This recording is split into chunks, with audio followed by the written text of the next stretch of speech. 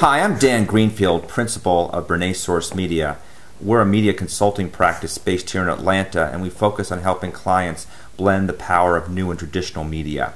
And I'm Nadia Bilchik, media and presentation skills trainer, professional speaker, and president of Greater Impact Communication. We are launching today a series of YouTube videos that look at how you can more effectively manage your reputation and brand in the age of YouTube. We will be presenting various case studies to evaluate the effectiveness of the people who are on the YouTube tapes. Our first sort of case study is Steve Ballmer, CEO of Microsoft. Let's roll the tape. Ladies and gentlemen, Steve Ballmer!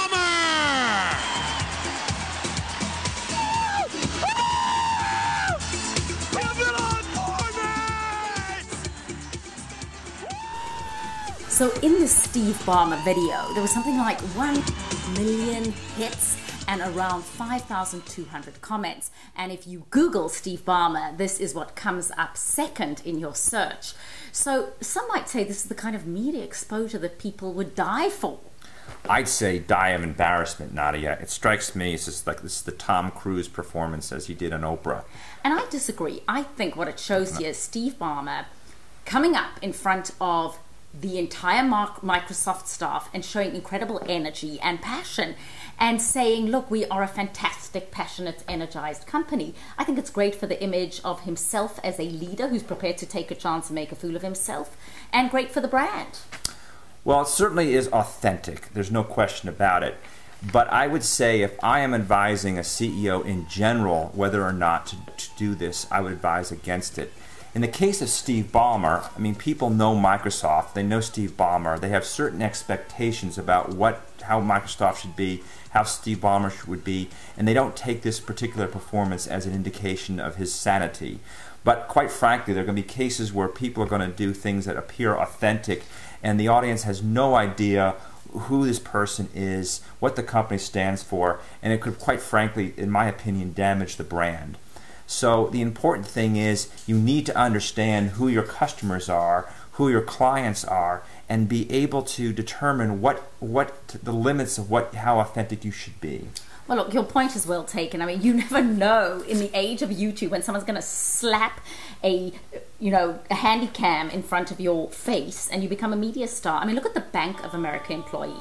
There he is. He's singing Bank of America's song to a U2 theme song. We get to share it, leading us all to higher standards.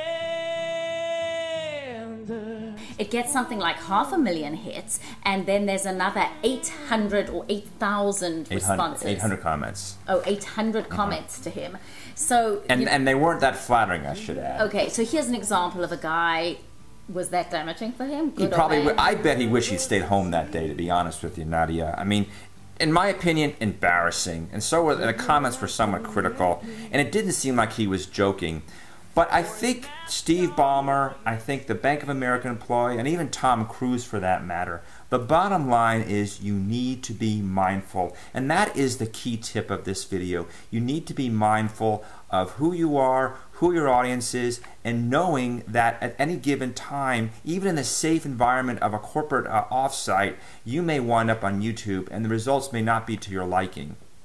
And as a result of this, we're doing workshops just to help you, your company, your brand, understand how do you leverage your presence? How do you promote yourself constructively using YouTube? So please take a look at our websites, bernayssource.com and nadiaspeaks.com.